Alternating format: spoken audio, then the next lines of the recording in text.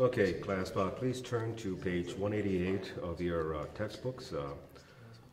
I'm going to be talking about C6, H10, O5, and cotton dust. It's defined as dust generated into the atmosphere as a result of the processing of cotton fibers, combined with any natural occurring materials such as stems, leaves, bracts, inorganic matter, which physical examination shall be made available to include as a minimum medical history, baseline force vital capacity, FVC, the force expiratory volume at 1 second, FEV, Ms. Brown.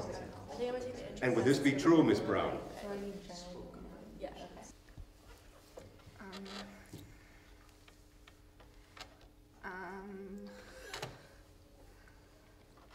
Prem! Prem! No, Prem!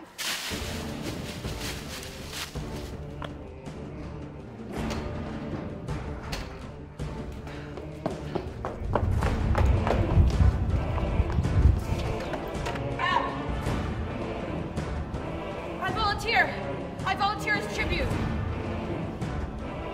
May the odds be ever in your favor. The answer is 4. 4? This is chemistry class.